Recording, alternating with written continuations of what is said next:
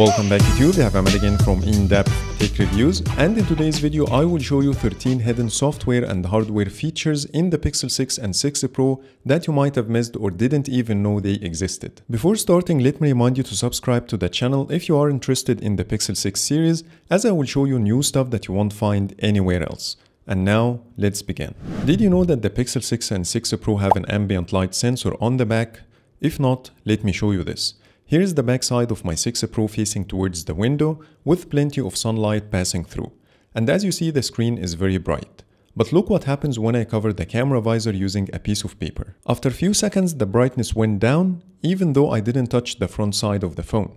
So let me remove the paper one more time, and as you see, the brightness went all the way up, back again. To confirm this, I had a closer look at the camera visor, and I can clearly see a couple of hidden cutouts between the wide and ultra-wide lenses that most probably one of them houses the secondary ambient light sensor for the display brightness. And I found the front and the back ambient sensors work seamlessly together depending on the direction of light, but the back sensor has more impact on the screen brightness compared to the front one. Number 2. The device controls haptic feedback when you change your smart light's brightness is back again with the Pixel 6.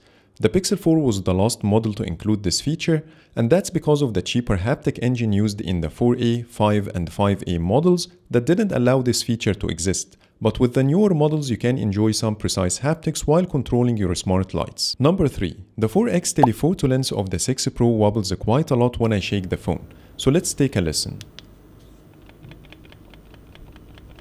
But I noticed that this behavior doesn't happen when it's in use. So here's the camera app open on 1x and the lens still wobbles. Once I switch to the 4x,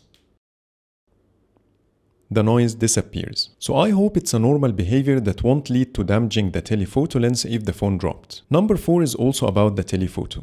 When you activate the 4x zoom, the phone automatically switches to the wide angle lens if the telephoto is not able to focus on the subject, which means you are not taking advantage of the optical zoom.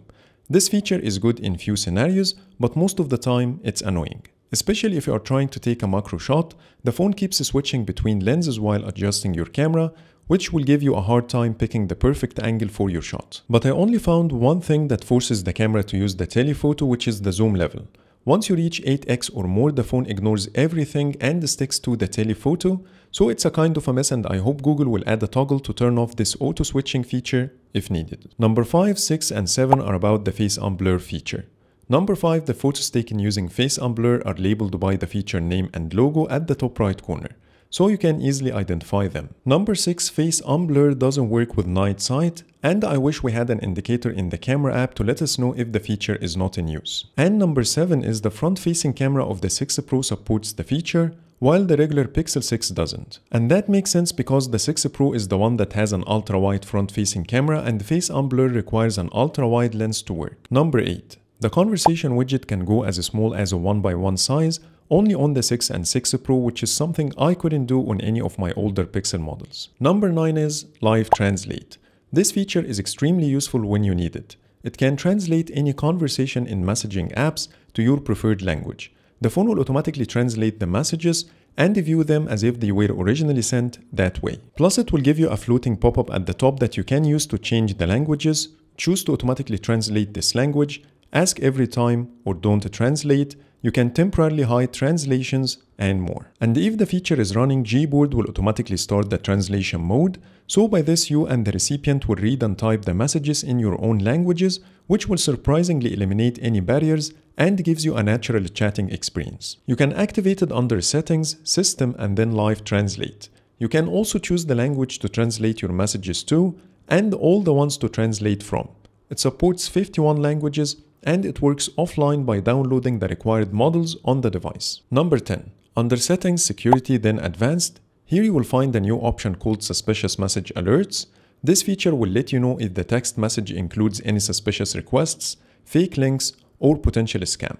And as per the description, this feature works privately on device, and it won't share your messages with any apps, websites, or companies. This feature seems to be a Pixel 6 exclusive, at least for now, as it didn't show up on any of my older Pixel models. Number 11. When I use Google Lens to identify products, Now I see a search button that takes me right away to the search results in google.com, so I don't need to manually do it myself. However, everything is just a click away. Number 12, my 6 Pro seems to have some sort of touch pressure sensitivity, and here's an example.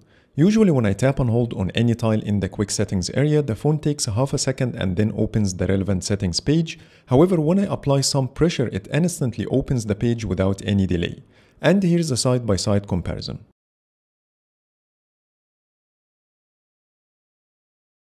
That's also the case with the device controls and more. So you need to try it yourself to better understand what I mean. Number 13 and the last one.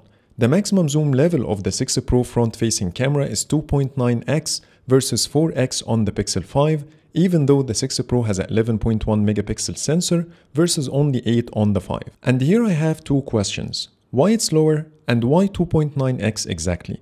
I think 2.98567x zoom will be more precise. So that's pretty much it for today. These are the most hidden features you can find in the new Pixel 6 and 6 Pro. Please let me know in the comments if I missed anything.